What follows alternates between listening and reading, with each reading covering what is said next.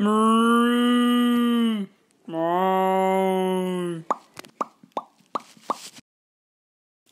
my name is Steve. I'm here to tell you about the dangers of smoking or using tobacco products. Well, smoking in general is dangerous. Smoking causes heart disease, emphysema, acute myeloid leukemia, and the cancer of the mouth, esophagus, larynx, lungs, stomach, kidney, bladder, and pancreas.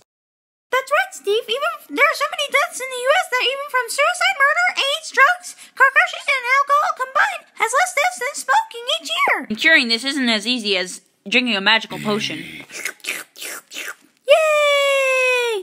Even though you can't get rid of the damage smoking causes, there is a way to stop it from getting worse, and it is to stop smoking altogether. Yes, Alex, that is right. We can make a world with smoke-free air if we just say no to the people who offer cigarettes. And just that could spark an example. If you have ever wanted to save the world, now is your chance. Smoking is bad for your body and your peers. Set an example today.